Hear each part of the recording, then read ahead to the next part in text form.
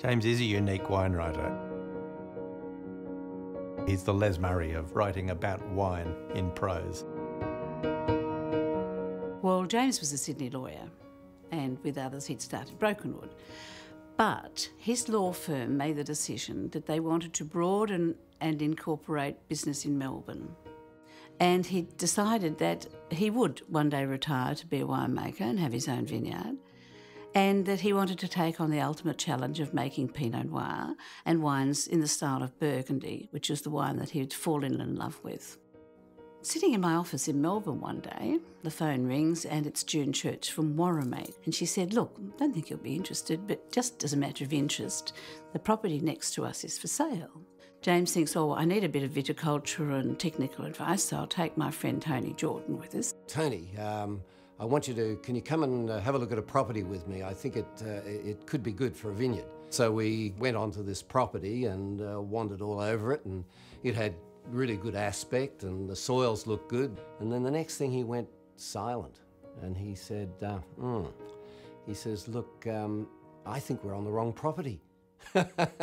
So he thought about it and he said, we're on the wrong property. So we went further up Madden's Lane onto this property, and the first thing we saw on this property was this very steep, wide gully, which is now called the amphitheatre. A couple of days later, I got back to James and said, I've thought about it. I said, no, you shouldn't buy that property.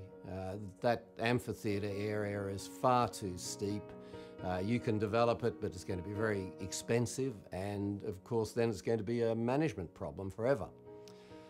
Well, Tony, you know what? I've bought the property. To make good Pinot Noir is the ultimate challenge, and that is, I mean, James doesn't want to do anything easy. So that's, I guess, one of the things that motivated him from the beginning. I think it was pushing viticulture further than it had been before. I mean, most people put vineyards on sort of flat land and rows wide so they can fit their big tractors down, but that site, you know, it was hard to work, it was hard to get the vines growing and hard to manage, but, you know, the results are there to see. The wines are stellar from those slopes, yeah. Oh, I've got such great memories of those vineyards with the huge mountain ashes growing all around them. It's certainly one of the most beautiful vineyard areas that I know. It's very precious to me. And the wines coming from Coldstream Hills are still among the very best that I know in Australia, with that wonderful Yarra character. Coming to Coldstream Hills for the first time, you always heard the message about purity, elegance, finesse, and showing regionality. And I don't think, you know, really that essence has changed much at all. I think one thing that amazes me and really makes me respect James is his universal sort of expansive recall on wines and vintages and history within a vintage and within a wine.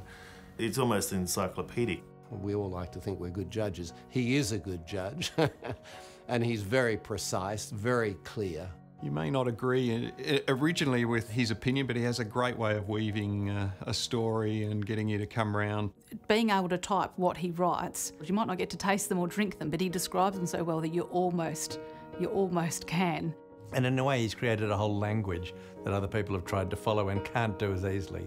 His writing says more about wine than anyone else is able to in the same number of words. When you see his tasting schedule and you think, how is that possible? He just hits his mark and keeps going. And his writing is better today than it was before. People trust his palate implicitly. He's the one review we hang on with bated breath for each year. James loves sharing his passion and his wisdom, just like Glenn did in bringing all these sort of newcomers or new winemakers, viticulturists, wine media, retailers, somms all through into the wine system in terms of wine judging. So he's very passionate about that. Dad was at the forefront of the marketing of the wine industry, of really creating a lot of international awareness of the Australian wine industry, and James really just took up the baton where Dad left off in many instances. They were great show judges, nationally and internationally. They were the early wine writers, and Dad wrote for many years for The Australian and then passed that on to James. They just shared a passion and commitment for the industry in all its highs and lows. You know, I can't think of two people that had a career together that was more symbiotic, really. Knowing that you've got someone who started the style of Coldstream Hills, you want to make sure that what you're doing is not only meeting what our expectations are, but, you know, deep down you want to make sure that you see the twinkle in his eye. So we'll show James wine, and if the eyebrows do hit the roof, start cleaning the cobwebs, we know we're onto a good thing. The wine itself has rewarded all the effort that's been put into it. Moreover, It's one of the great wineries of Australia, without question. So congratulations.